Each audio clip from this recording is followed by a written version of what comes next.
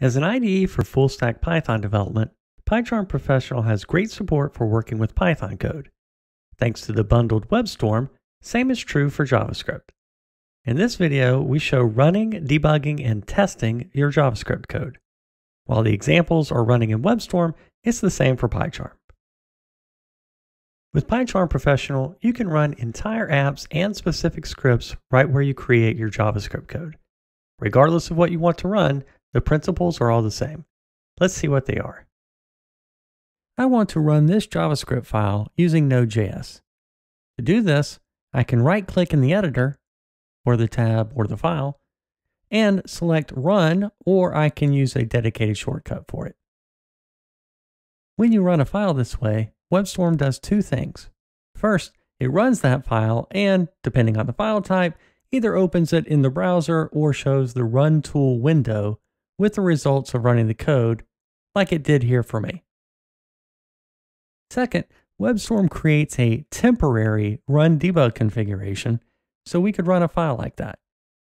The newly created Run Debug configuration can be found at the top of this drop-down menu. Run Debug configurations can be either temporary or permanent. To turn a temporary configuration into a permanent one, open this drop-down menu with configurations and save the configuration. You may be wondering, what's the difference between a temporary and a permanent Run Debug configuration? That's simple. Temporary Run Debug configurations are deleted when the default limit of 5 configurations is reached. Now, if you want to adjust the settings of a newly created configuration or use another one, you can do so in the Run Debug Configurations dialog, which opens up if you click Edit Configurations.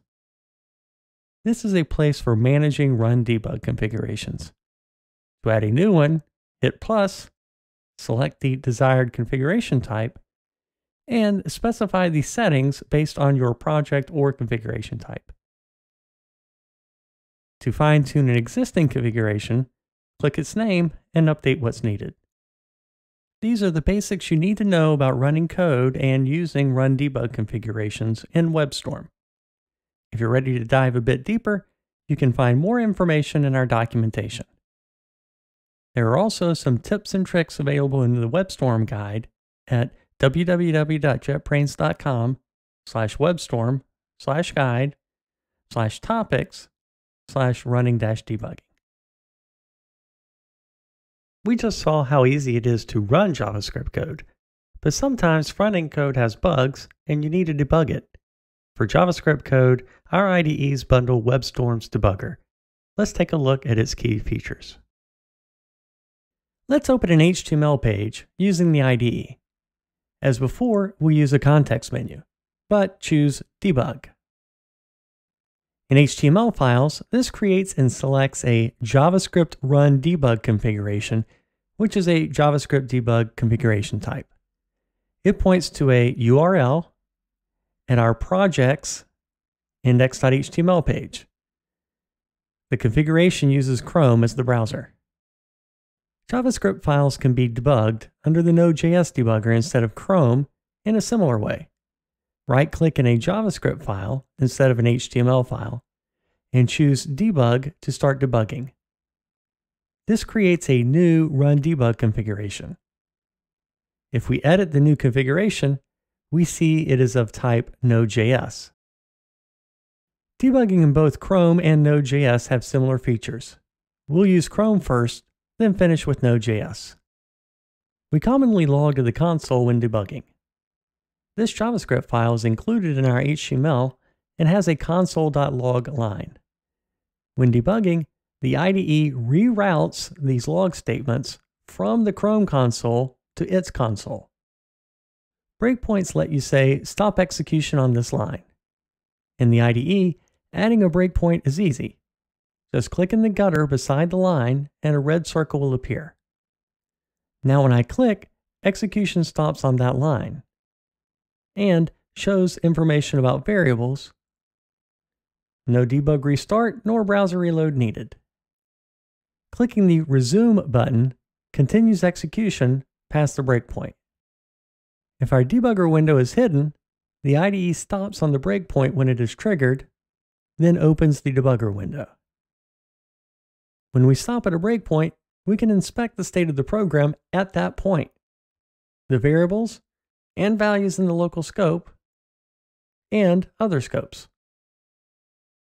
You don't have to look in the debugger tool window. Values are overlaid inline as well.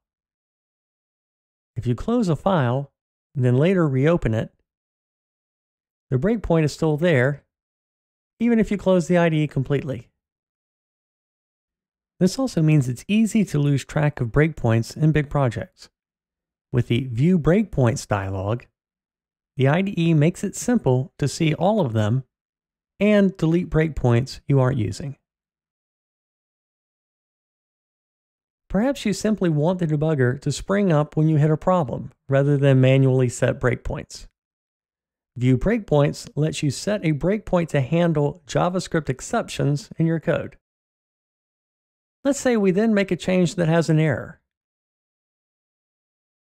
During debugging, when execution hits the exception, the IDE stops on the line with the problem, no manual breakpoint needed.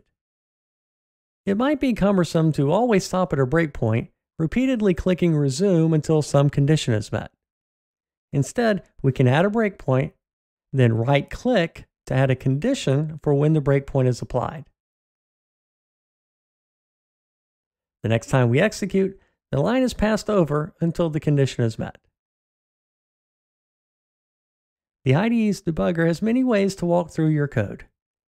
First, resume continues execution until the breakpoint is reached again. The loop variable is now increased. Next, step over goes to the line after the breakpoint, even if the breakpoint line calls a function. If you are stopped on a line that calls a function and you want to debug into that function, you can use step into and step through that function's code. When you are done in that function, step out to get back to where you were. Our breakpoint is on a line, though, with two function calls. How do we tell the debugger which to step into? Use the IDE's Smart Step Into and choose the function. We are now in a function called from a function. We can use the Frames panel to see the path we took. Each frame lets us see the variables at that point. Stepping over code can be laborious. Instead, move your cursor to your target, then click the Run to Cursor button to step all the way to that line. Stopping at a breakpoint lets you use the Variables pane to inspect the scope. What if you'd like more power? You can also, when stopped at a breakpoint, use the console. This prompt is in the context of the breakpoint and its local variables. Or use Evaluate Expression, our graphical pop-up for interactively executing JS, which is also in the context at that breakpoint. It lets us execute expressions, but also visually explore your data. Often you're interested in one particular variable or expression as you step through code. You can set up watches, which focus on the variable or expression. Let's create a watch using an expression about the variable. Now as we resume through the code, we can easily see the expression results at different points in execution. As you leave that scope, the watch will refer to a missing variable. Removing watches is easy. Select the watch and click minus. Like breakpoints, watches are saved in your project and will be there after reopening the file or the IDE itself. Finally, we mentioned at the beginning that these debugger features work in Node's debugger as well as Chrome. Let's change to debugging in Node by first closing the JavaScript debug session. Set a breakpoint, right-click in a JavaScript file, and debug to see the Node.js debugger in action. Same features.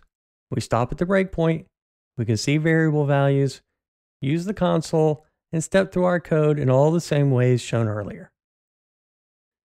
In this screencast, we showed the productivity of debugging JavaScript in WebStorm, both with the browser engine and with Node.js.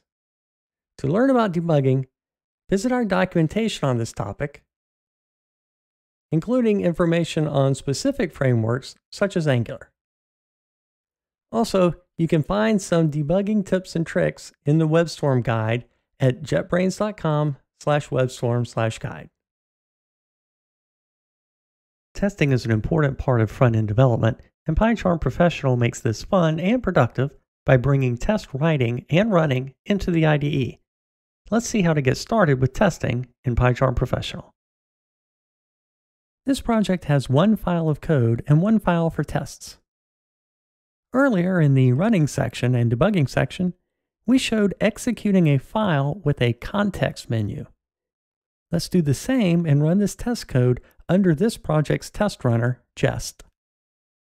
As with running and debugging, we get a custom tool window for the output, showing one test passed and one test failed with information about the expected versus received. As before, the IDE created a temporary run configuration.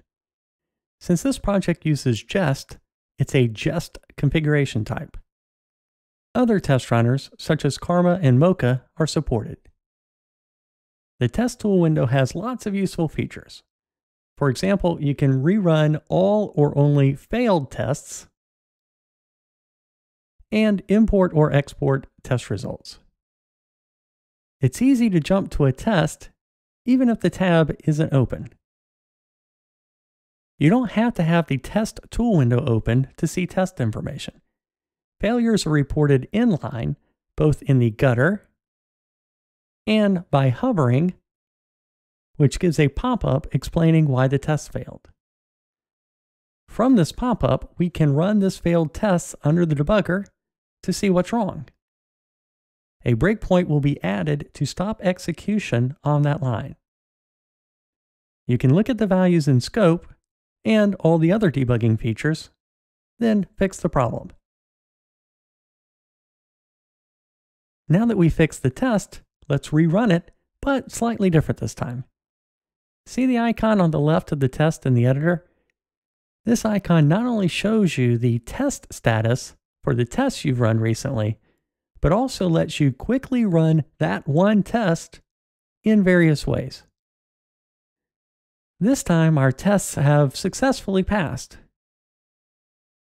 Let's take a look at another handy tool which is available for some testing technologies. If I click on the shield icon, for example in the toolbar, I can quickly build a code coverage report for this test. The coverage tool watches which lines of my code get executed by all the tests, then flags lines which weren't executed. This report shows how many files were covered with tests, including the percentage of lines that were covered in those files. This information is also shown in the project tool window, as well as color coding in the gutter of the file that indicates coverage. That's it for the key concepts about testing in WebStorm. For more information about testing apps with Jest and other technologies, check out our documentation page on this topic.